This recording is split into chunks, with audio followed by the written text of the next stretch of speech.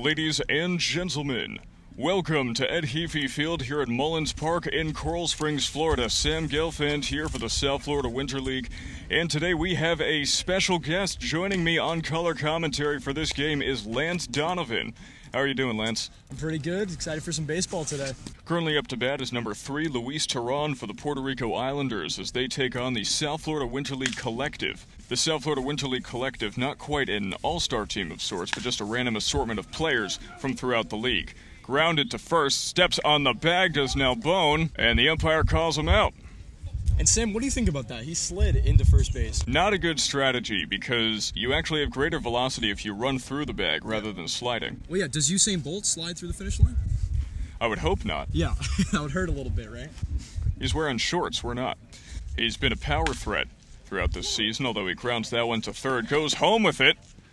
Caught in a rundown. He's safe! Jake Simpson did not have a handle on the ball. Got away from him slightly, wasn't able to apply the tag in time, so Holton is safe on first with an RBI. Now Bone pitches, and that one is hit shallow into left field, rushing for it. It's going to drop in for a hit. Mark Richard Colmer fumbled for it. Another run comes home, and another RBI single, this time for number 24, Dylan Hatch. 2-0, the Islanders are in the lead. Once again, that's exactly what happens when you put the ball in play and make things happen on the base pass. The aggressive base running again, helping out this Puerto Rican team, and they scored 2 runs early in the first inning, but that's just great base running there, no hesitation. And that's your 3-hitter there. He stole a base and then just scored a run on a little blooper to the outfield. So here's Mark Richard Colmer from Nassau in the Bahamas. Actually came to the United States for high school.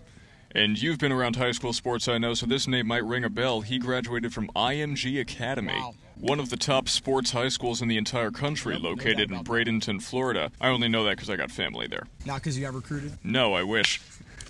Colmer rips one into center field, going back at the wall. Touch 'em all!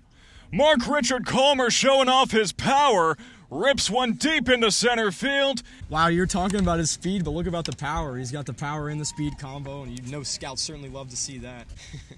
The batter, by the way, is number 7, Ivan Gonzalez. Wow. That just hit a car? There's a door open in that car right there, and it went about 2 inches in front of the open door.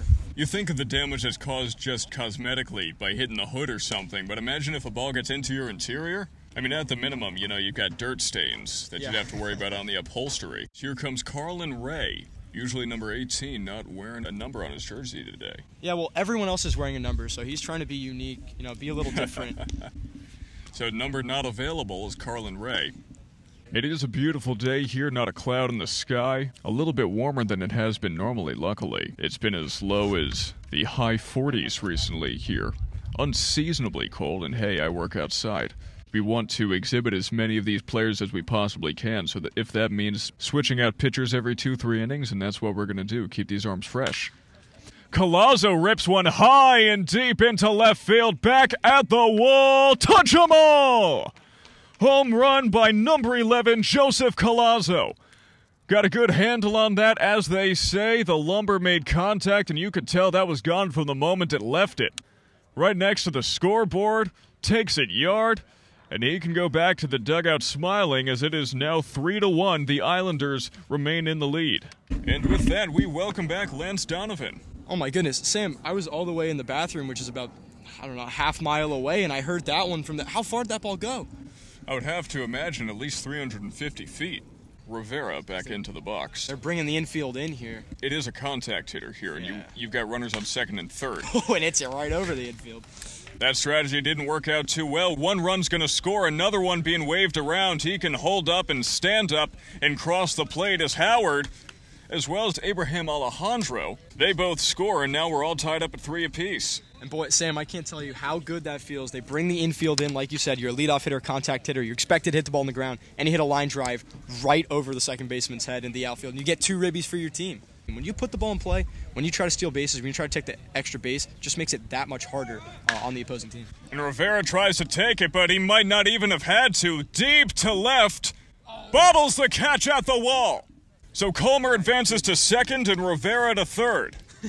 One of the oddest doubles you'll see, and I mean, that ball was hit pretty far. He almost got it. So have yourself a game, why don't you? Mark Richard Colmer, a home run and a double off the wall. I'm trying to prove to you, he's got a lot of pop. Oh my. That went behind Hagenmiller, kicked some rocks right into us, and Rivera's going to score. So the Collective are now in the lead over the Islanders, 4-3, as there's a bunch of dirt and rocks on our table now. That's not really a brush back, that's a brush forward. Well, that is hit high into right field. A pop-up makes the catch. Colmer is going to come home, and a successful sacrifice fly for Ian Hagenmiller. Not to knock the right fielder, but he kind of just rolled that one in there. Well, perhaps what he's thinking is Colmer is a fast runner, Yeah. as we know. Not even going to bother make the throw to home because you're just not going to get him. So conserve some energy. Bring it for next time. Conserve some energy. Well, some people play harder, some people play smarter. Fun fact about Michael Howard. Well, we'll get to that in a moment as that one's ripped into right field. Gets under it, sliding, makes the catch. Didn't show off the arm. That's only one of the tools. He can certainly field out there. Nice play by the right fielder. Simpson takes off, sliding, throw to third is not going to get him, goes into outfield. Simpson is coming home. Another run crosses the plate. It is 5-3, I believe the score is. The South Florida Winter League ahead over the Puerto Rico Islanders. I'll get to that in a moment as there's a chopper to second base. Sliding, can't come up with it. Run's going to score as that ball goes into shallow center field. So an E4 gets Rivera on base. And the run scores. Sam, the official scorer here, is being very, very tough today. took a really tough hop, the two middle infielders colliding, but as a former second baseman, oof, I take offense to that. Well, as I said, if it hits off the glove, it's generally an error. Ladies and gentlemen, we're in the top of the fifth here at Ed Heafy Field in Coral Springs, and we have a new pitcher on the mound for the South Florida Winter League Collective. Adam Falcon has his first pitch ripped into left field, deep, back, and gone. Touch 'em all for number 9, Emmanuel Santos. One pitch, one shot to left. That's a way to start off an inning, huh? I like the leadoff hitter approach there. We'll go yard at the first pitch of the inning. Hey, if you see it, you gotta take it. Carlin Ray struck out there, bringing up number 25, Zachary Ennis. We're getting a little caught up in what we're talking about. You heard the contact on Zachary Ennis there. That was an ugly sound. On one side, you've got, like, Beethoven's Ninth. On the other side of the scale, you've got that. Yeah, definitely. And Hagenmiller crushes it to right center, going back at the wall. Touch 'em all! Ian Hagenmiller with yet another impressive shot. This time to right center. Scores one, scores himself. He can be happy about that. Gonna touch home plate and has got something to smile about as he goes back to the dugout. He's got something to smile about. He's got something to tell scouts about. He's showing some serious opposite field power. Hit right off of the pole out there. Made a nice little ding sound. Literally a dinger. Yeah, literally a dinger. Really be tough. McAdams goes, hit to left field, in there, down the line. McAdams going around third. He's going to go home. Simpson pulls in with a stand-up double. Puts yet another run on the board for the Collective. A couple of people in the comments section have been complaining about our lack of a portable charger because we've had the iPad die a couple of times before the game has ended. But we've got one today, and we just plugged it in, so thank you to all your suggestions in the comments section. We're working on it, even if it is the last game of the season. 2 runs already on the board for the Collective, which means it is 8-5. And the iPad just almost took a... You said that was your dad's? Yeah. I'm sorry, it's the Sam's dad. He can afford another. The iPad's okay. And Mockabee hits that one to third, has to rush back, diving, loses the ball, loses the hat. I think he caught it. I think he caught it. The umpire's going to call him out. Wow. No shame if you're Alan Mockabee. That was just an impressive display by the third baseman. That one is fouled off. Oh, off a Jeep Wrangler. A decently customized Jeep Wrangler, too, with a matte black finish. And you know the thing about matte paint is that it is impossible to get scuffs out of. No. That was his own car. Luis Terran's own car was just hit with his own foul ball. He's shaking his head. I want to be honest with you. I'd rather strike up and have that happen. Matte paint, difficult to take care of, but There's there's a nice hit and run. Into left center field, Collazo racing to third. He's going to go around. Terran pulls up. No, he's going to third.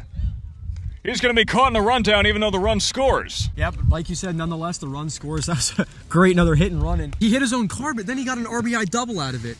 If that's a trade-off I have to make, who cares? So here's something curious. We have the portable charger plugged into the iPad. It is working. The iPad is charging right now, but the battery life is still going down.